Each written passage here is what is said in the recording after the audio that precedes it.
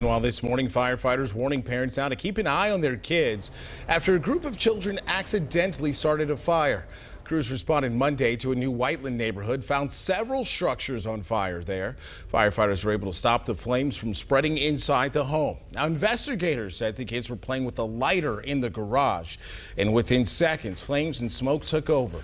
They can be tragic.